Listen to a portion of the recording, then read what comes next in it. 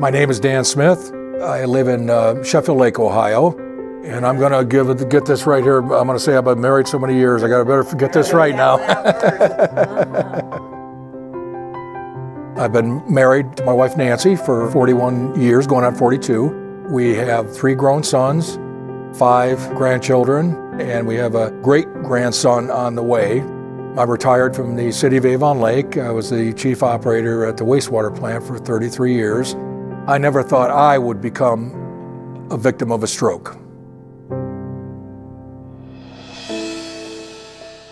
Wednesday, April 18th, 2012 started out just like any other day.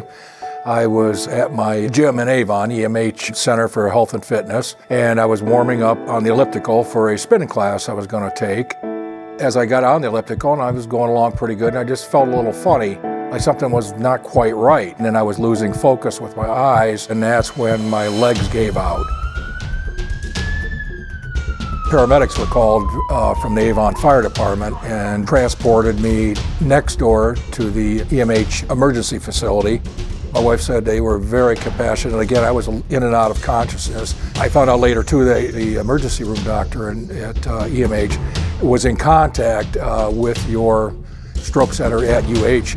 They advised giving the clot buster drug and then immediate transport to your stroke center here in Cleveland.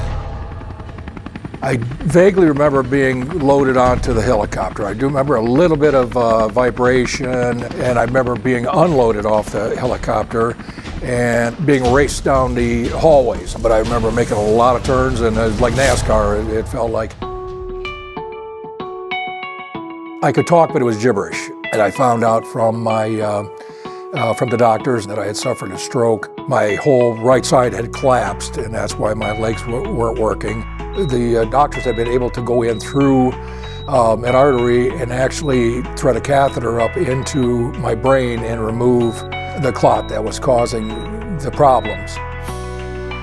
When I woke up here in UH, the nurses, the doctors, I never saw so many people. They were constantly, and even the doctors the next day who had worked on me in the operating room came in just to see how I was doing.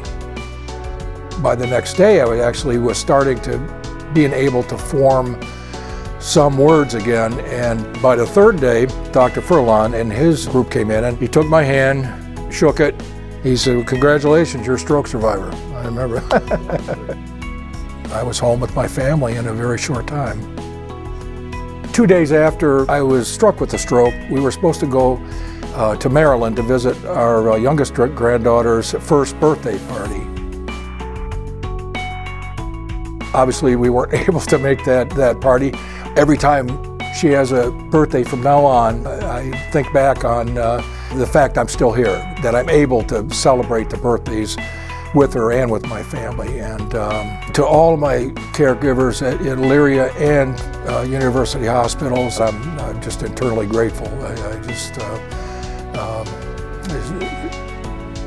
I just can't express it into words how much I appreciate it. Thank you so much.